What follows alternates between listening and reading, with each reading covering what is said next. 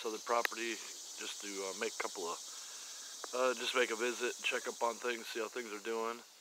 And I wanted to kind of take a different view at this and turn the camera around and kind of differentiate between what's weeds, kind of identify what is actually growing here, and some of the things that are going on in this little bit of land that are actually good, but some of the small tweaks that I've made just to show you how I'm maintaining all the things I've planted here.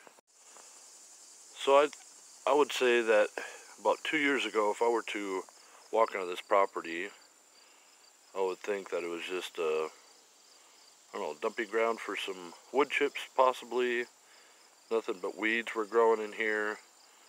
But now I know differently. Well, there is some thistle coming up, and I've cut some of that down just a few days ago and threw it out here. That'll be mowed up and put back into the ground. And there's thistle all throughout here. You can see thistle, thistle, thistle. You can see some of the stuff that I've chopped straight ahead. But also, here's an elderberry. Planted right there. Comes up and it's growing up. And there was some thistle here that I'd cut down. It was a little bit taller.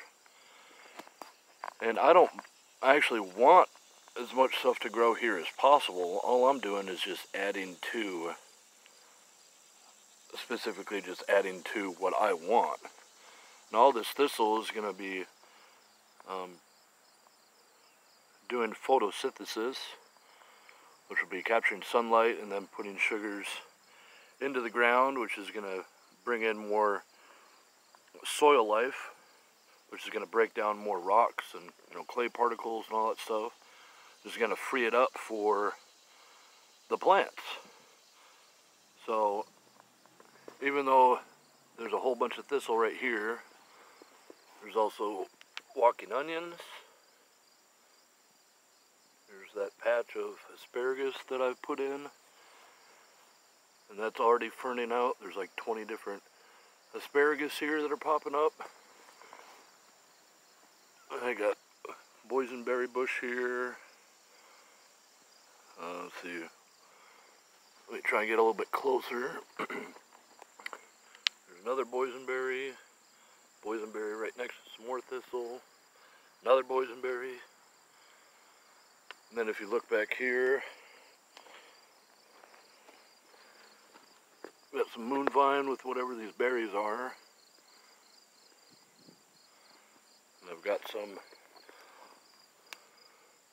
I know it's scary touching thistle, but here's some wild Indiana strawberries that have come up, which is going to add to the diversity of the type of sugars that are going to go into the soil and diversify my soil itself. So I'm more than happy to let that stuff grow.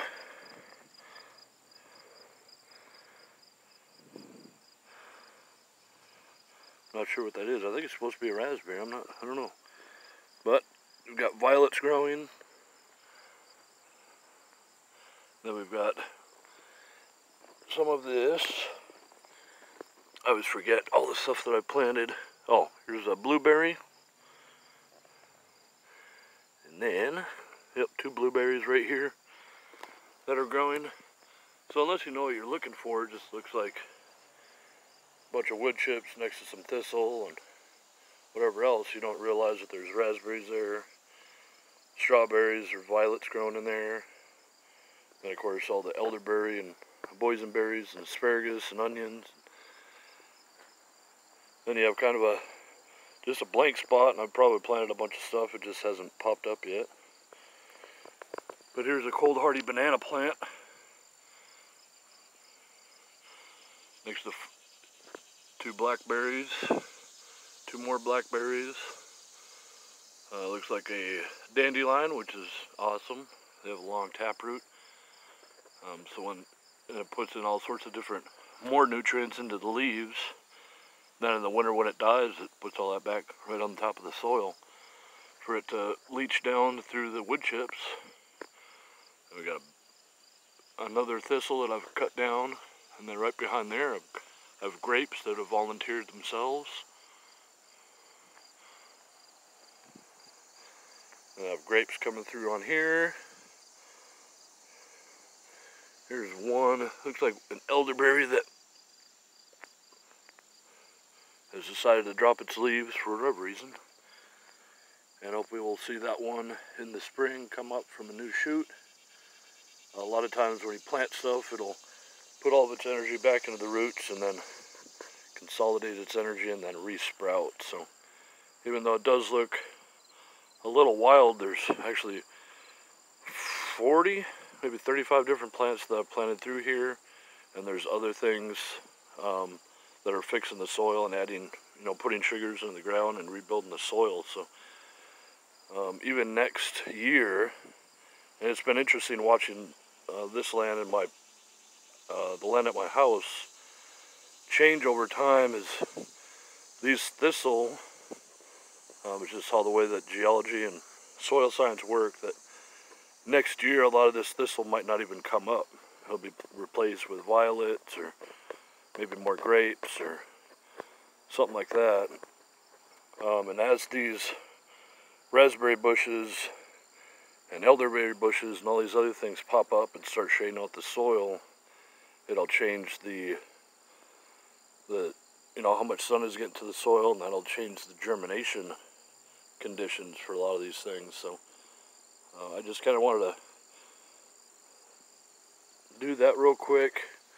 Like I said, the reason why I cut down some of this thistle was just to not create any shade, because I do have smaller plants that have been planted here. So I don't want like this thistle getting super tall to shade out this. I want, for example, I want my bush to be higher than the thistle. Yeah, you can see that everything is about the same level. That's higher in the back, but I don't have anything planted back there. So everything's really growing quite well here. There's still a few, probably about 5 strawberry plants that haven't popped up yet. And I planted a whole bunch of elderberry cuttings along the back, and we'll see what those do. All I got for today, I just wanted to do that, where comparing what I used to think was just a mess and it was just weeds and stuff like that. All these things have a purpose, and if I want to have a productive area where it's producing a lot of food, I need to know what the soil is doing, what these weeds are actually doing, really, before I start, just thinking bad things and thinking that's a mess. Having tags helps. I know at my house, I actually put a whole bunch of different flags where, 800 trees had popped up, just to make it obvious, like there's something here. And it's just kind of a sad fact that at least I didn't grow up learning any of this information, so doesn't mean that other people don't know, but I think society as a whole don't really recognize anything that isn't flower. If it's not a flower, or maybe a zucchini, they wouldn't really recognize what it is or how these plants grow. So I want to thank you for watching, and I'll get this uploaded, which is pretty cool. I wanted to check on this property anyways, get a quick video made and uploaded, and I'll see you next time. Thanks.